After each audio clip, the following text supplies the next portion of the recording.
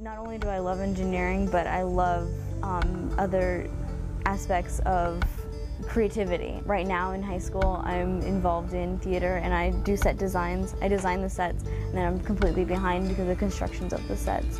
And so I want to apply all of that I have of the creativity and the engineering kinds of things and apply that to Disney because I've always loved Disney and I would love to work there. That's my ultimate goal. The syllabus for this girls-only class is the same as the predominantly male class, which is open to both genders. However, these girls are getting extra experiences designed just for them. Just recently, we had the director of recruitment from Purdue University in, and Purdue University offers a theatrical engineering program. Who knew? What a wonderful way to find out when you're still in high school if there is something out there that marries all of your passions. And it's a STEM career in engineering.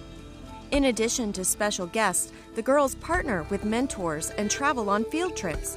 Recently, they went to NASA Goddard in Greenbelt.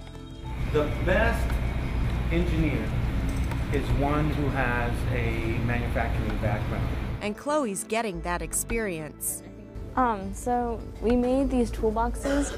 First we went on the computer and we went into Inventor. It's an application and then we can put it and assemble it in Inventor. And then we print out a blueprint of our object that we're making, and we made a toolbox. If you're good at math and science, does that mean you'll be a good engineer? Well, that's part of the equation.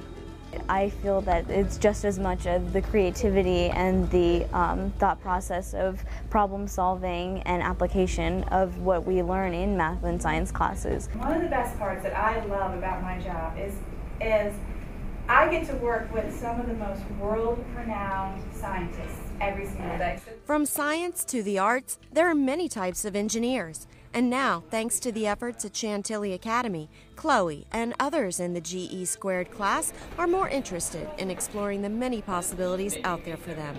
For School Scene, I'm Sharon Sobel.